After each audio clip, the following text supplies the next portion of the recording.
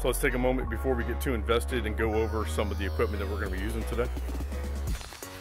I've got your standard angle grinder with a cutoff wheel on it. I've also got some sanding pads and a grinding wheel.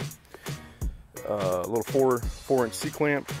The Amico, it's going to be I believe it's 180 amp. Also over here, the rods we're going to be using today, they're going to be 6011 and 3/32 is going to be the size of that 6011 rod.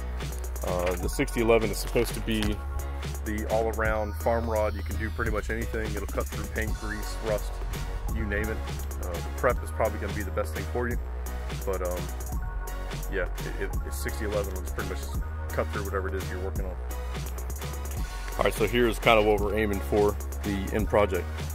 We want it to have 2 pieces of angle mounted here that's going to be stationary, and then this piece of angle welded to this bracket, which is going to move our arms forward and backwards. So anyways, let me get the camera set up and we'll get these first 2 pieces prepped. We're going to be using 3/16 steel plate, little piece of 3/16 steel. I'm going to take the grinder and just grind down these edges a little bit and get them cleaned up, get them into place, and we'll tack weld them.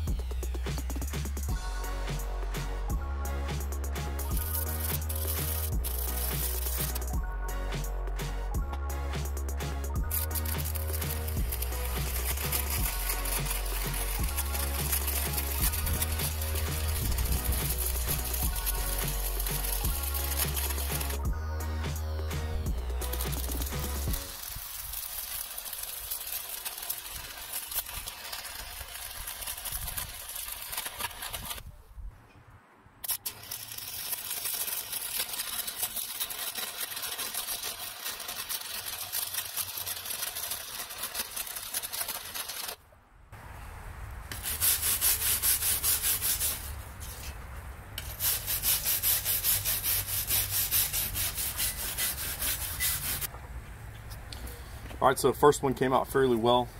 I hit it with this flat disc as soon as I was done, just to make sure I didn't miss any spots. I'm gonna have to come back with a grinder and just grind up some areas that our angle is gonna be sliding in and out. But let me get the second one on here, and we'll get a look at both of them.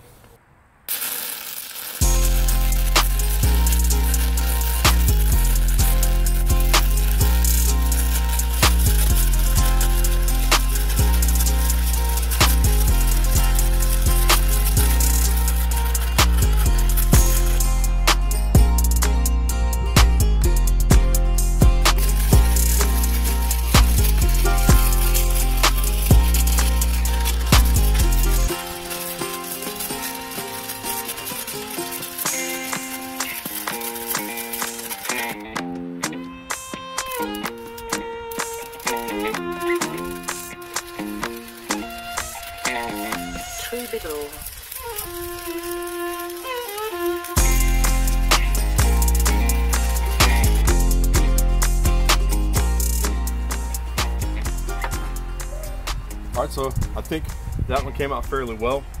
I had a little bit of a frustrating start over here on this back side. I didn't get my body set up correctly in like a comfortable position. So I kind of paid for it dearly when I went to make the transition from 2 hands to 1 hand. I was kind of floating around, so I gouged the bottom on this steel and then kind of went a little too high, you know, back and forth, way wider than what I was supposed to. So let me get these cleaned up and we'll get a closer look at them. Well, here you have it. We've got the 2 little plates here welded on. See, we've got a little valley now in here. These are both been raised up roughly 3/16 of an inch, and kind of is like someone who's got an ugly child. I seem to think that both of my girls are beautiful, but you know, some of you out there have some ugly children. They may be ugly, but they are your children. And that's kind of how I feel about these welds right here. They are gonna do the trick, but man, they are ugly. So what I was talking about earlier is some of the grinding that I need to do. This one will probably be okay, but I want to kind of grind a line and bring some of this back here without cutting into our weld that is still hot. What I did to get some of the spatter that was left over, some of these, you can tell some of this, like all this is smooth now. So I took, it's a, what is this? 80 grit grinding wheel. I'm sorry, 80 grit flapper disc, and just kind of clear all that stuff up. What it does is just pretty much take the excess slag and just kind of beautifies what you got. It brings everything to the surface, kind of cleans it up, and kind of lets you know what you need to grind down, what you need to fill in to make up for it. But for the most part, I think these things are going to be perfect.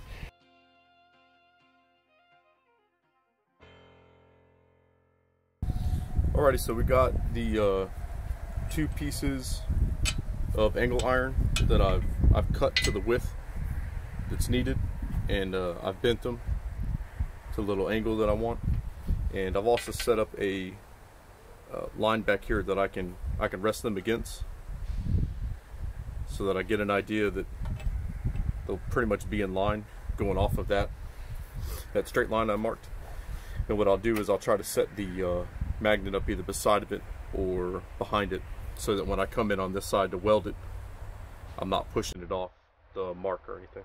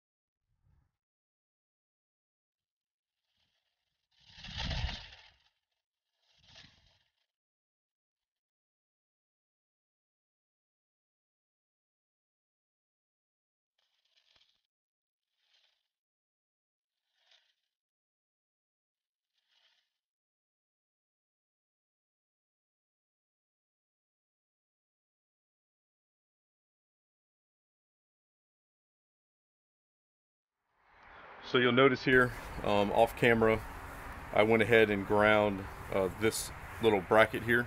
This is not the same one. This is an extra one I just had laying around for this very reason. So off camera, I went and ground and cut the welds off of the first piece I put here. I had my amperage a little too high, which is something I've been kind of struggling with here. Trying to get everything as hot as I can to get the penetration I need, but also without destroying what we're welding.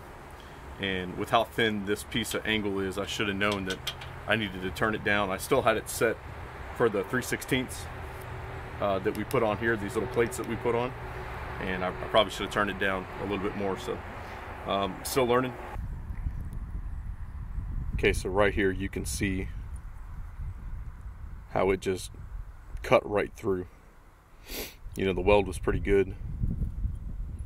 Down here, penetration worked really good. But right when I got to the end, it just seemed like it became a torch. Just started eating that corner. So I tried to build up a little bit and then run up to the top to try to connect them. And every time I would go high, I would just cut another hole into it. But anyways, we're gonna throw this pin right here and through here to use it as a guide to help us figure out where This needs to line up. And we'll get it marked off, we'll get it set in place, and we'll get it welded up.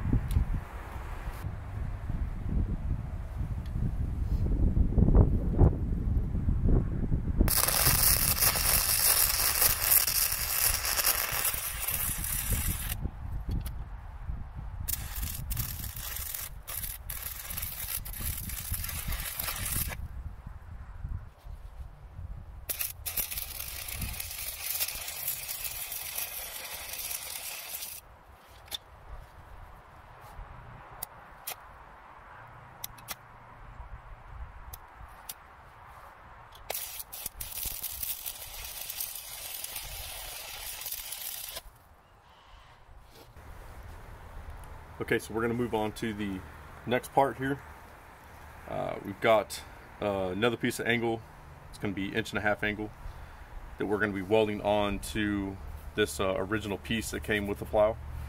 So I've got it mocked up right now with a 4-inch C-clamp, and what I've done is just kind of center the angle in between the two pieces of 3/16 that we put, the two 3/16 plates we did originally. Got it kind of mocked up in between it, and then I'm just running it through those two pieces just to see if I'm coming into contact with anything.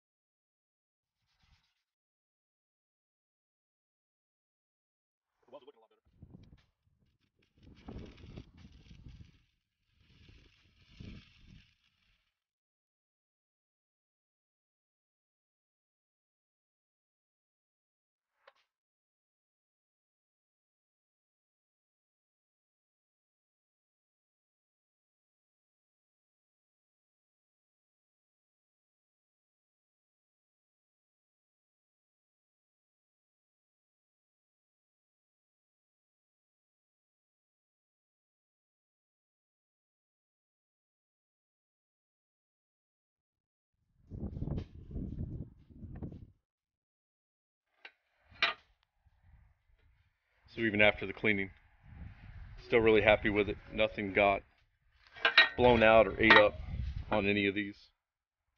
They're not beautiful. They will do the trick. I think what we're going to do next is get everything lined up and figure out how many holes we're going to cut in this. I'll start at the very front of it and get it marked out, and then what I'll do is I'll run it all the way to the back and get that marked out. We'll probably have 3, maybe 4 positions we'll put this in. 3 will probably suffice. We don't really need to critically get this in a specific angle whenever we do go to use it. It just needs to be set either aggressive or straight. That's really the only thing we're looking for. So let me get that done, and then we'll break out the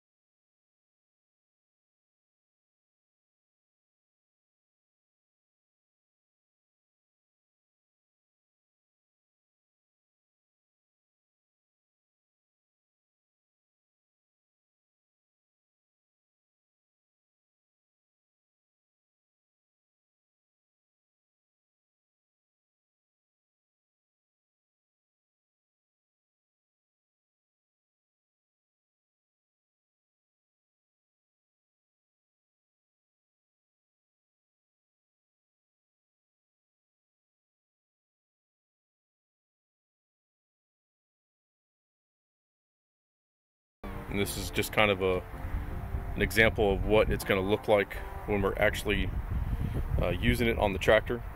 We're going to have our pin in place here, right? So that can't come out. And then when this disc gets set down on the ground, the arms hold the discs, and we're pulling it forward. This thing is going to want to go backwards, and it's not going to be able to go because that pin is sitting there holding it. So right now the angle of the disc would be straight on, like if we were doing like how we did with that field next to the house when we planted that. Just nice straight grooves. It just kind of opens up the dirt just a little bit for those seeds to fall in. And then if we were actually tilling up like some of these weeds and stuff that we got behind us, we'd probably pull that out, slide this thing back to the very first hole here.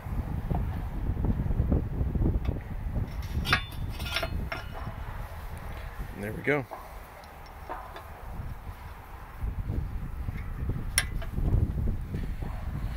So now we're going to have a substantial cutting angle on it.